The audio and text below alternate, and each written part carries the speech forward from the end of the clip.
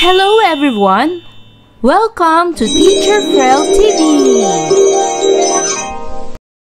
Our subject for today is Math 4, Quarter 3, Week 6. Melc-Based. Let's learn about solving problems involving elapsed time. Lesson 3.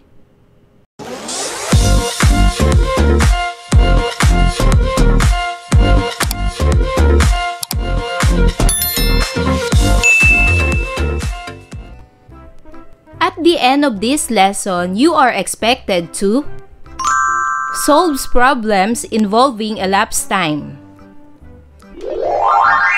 Hello kids! Today, we are going to learn about solving problems involving elapsed time. To solve the problem involving elapsed time, we can use the four-step plan. Step 1. Understand. You have to understand what is asked in the problem and what are the given numbers. Step 2. Plan. Then plan what operation will you use and what is the number sentence. Step 3. Solve. How is the solution done? And then step 4. Check and look back. What will you do to check if your answer is correct? And what is the answer to the problem? Read the problem below. Marie started answering her activity in math at 7:30 a.m. She finished answering at 8:25 a.m. How many minutes did she spend answering her math activity? Let's answer the problem using the four-step plan. Step 1. Understand. What is asked in the problem? The time Marie spent in answering her activity. And then what are the given numbers? So the given numbers are 8:25 a.m. which is the time ended and 7:30 a.m. which is the time started. Step 2. Plan. What operation will you use? We will use subtraction to know how long did she spend in answering her activity. And then, what is the number sentence in this problem? So the number sentence is 825 minus 730 equals n. Step 3. Solve. How is the solution done? Let's see how. Time ended 8:25 and time started 7:30. First, we have to subtract the column in minutes.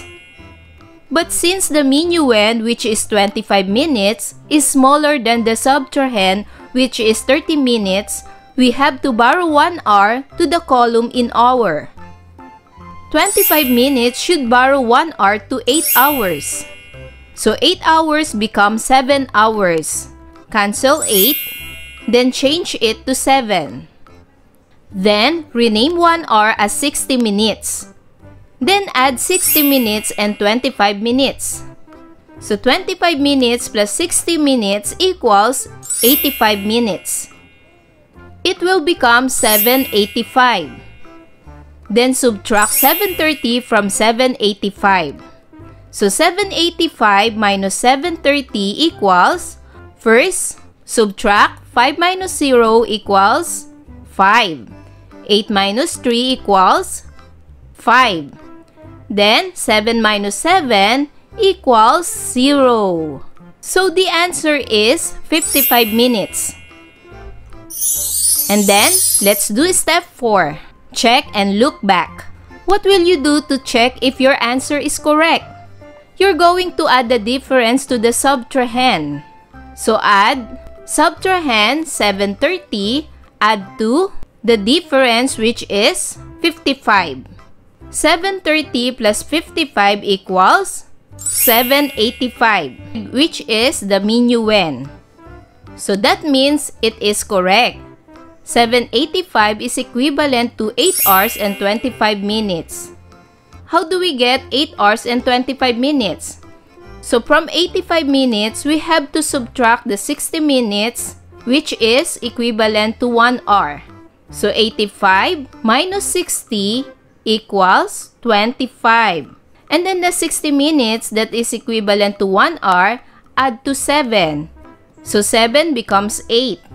That's why we get the equivalent of 8 hours and 25 minutes, which is the time ended in the given problem. And then, what is the answer to the problem? So Marie spent 55 minutes in answering her math activity. And now, try to do the activity below. Mrs. Cruz cooked their lunch at 10:35 a.m. If she finished cooking their lunch at 11:20 a.m., how long did she cook their lunch? So let's answer the problem using the 4-step plan. Step 1. Understand. What is asked in the problem? The asked in the problem is the time Mrs. Cruz spent in cooking their lunch. And what are given? So the given numbers in the problem are 11:20 a.m. which is the time ended, and 10:35 a.m. which is the time started. For step 2 is to plan. What operation will you use? We will use subtraction to know how long did she spend in cooking their lunch. And then, what is the number sentence? So the number sentence in this problem is 11:20 minus 10:35 equals n. And then for step 3, solve. How is the solution done? Time ended 11:20 and time started 10:35. First, we have to subtract the column in minutes. But since the minuend, which is 20 minutes, is smaller than the subtrahend, which is 35 minutes, we have to borrow 1 hour to the column in hour. 20 minutes should borrow 1 hour to 11 hours. So 11 hours becomes 10 hours. Cancelled, 11. Then, change to 10. Then rename 1 hour as 60 minutes. Then add 60 and 20 minutes. So 20 plus 60 equals 80. It will become 10 hours and 80 minutes. And then subtract 1035 from 1080.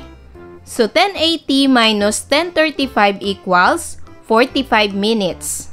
The answer is 45 minutes. And for the last step, step 4, check and look back. What will you do to check if your answer is correct? Add the difference to the subtrahend.